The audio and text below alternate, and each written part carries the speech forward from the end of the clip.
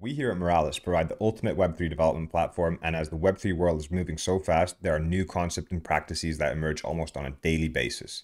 Thus, whether you're building on Web3 or just adamantly using different decentralized applications, it is of utmost importance to keep up to date and educate oneself on the direction Web3 is moving in. In this video, we will go over a concept that has become extremely prominent in the space: governance tokens.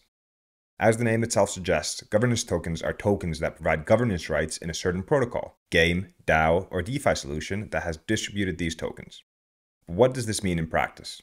In traditional centralized corporations, organizations, and governments, decision-making is usually bestowed on a single leader or a small group of board members. This gives them the power to set rules, regulations, decide on the future direction of the organization, and so on and so forth. Now this, unfortunately, leaves the individuals who may be users, investors, or just have a strong belief or ideas for the future of the project to be struck off from the whole conversation regarding its governance.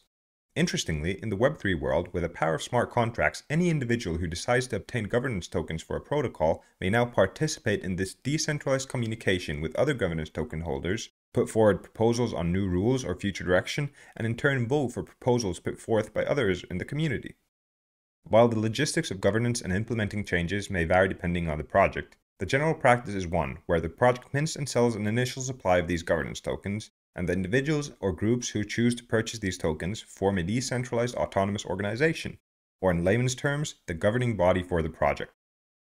The funds generated from the initial tokens form the treasury. This treasury is vital, as it is what allows for the funding for any proposals reaching a majority consensus amongst the token holders. These treasuries can later grow in value even further through events such as staking and transaction fees. For example, currently Uniswap, one of the largest decentralized exchanges, has a liquid treasury of nearly $2 billion.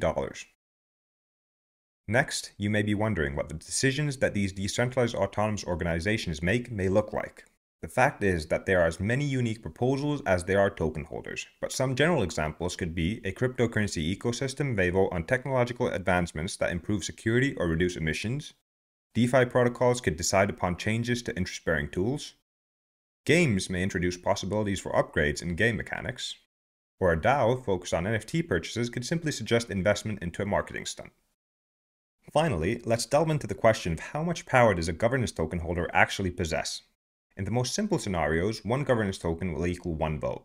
Although this procedure is simple and straightforward, it will cause the project to be vulnerable to investors with large purses taking advantage of their substantial voting power and steering the project into their desired direction, much like in a centralized governance model.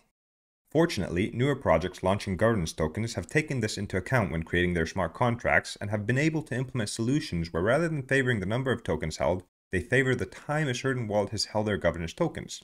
In effect, this incentivizes early adopters who believe in the project and have been along for decision-making processes for the longest. To conclude, investing in governance tokens not only implies that one believes a Web3 project has a bright future ahead and shows an increase in its token price, it also brings forth the opportunity of being an integral part of the decision-making that will eventually push the project to thrive in this competitive environment.